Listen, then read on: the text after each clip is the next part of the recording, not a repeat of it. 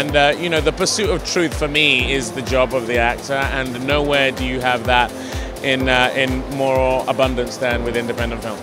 I knew Tom as a designer, just sort of at a distance, but I only got to know him as a director. So for me, getting to know him, that was a real joy of this. And he's a very gentle and open human being. Beauty of Love, Time, and Death. You know, Alan Loeb wrote a brilliant screenplay. You want to get carried? Hold on. You want to piggyback? Hold on. Do your elbows hard. All right, there we go. How's this?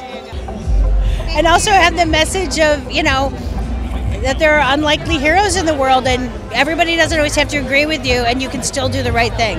It's stuck in the middle of nowhere, and all they had was each other, and in a way it was like that while we were filming, where we were away long hours, and we became fast friends, and you know, we did feel fatigue. I think you see it in our faces, but I think it lends itself to the performances. Steve Clovis, who wrote 7 of the 8 Potter movies, is a good friend, and I really wanted him attached to the project. He's a producer, because I just felt I needed to know that there was someone there who had my back a little, that if I needed help, you know, and Steve's been that person. He's been an amazing mentor. So I hope I didn't mess it up. Sobriety helps you refocus everything. Believe me, it doesn't do any good to have a snort.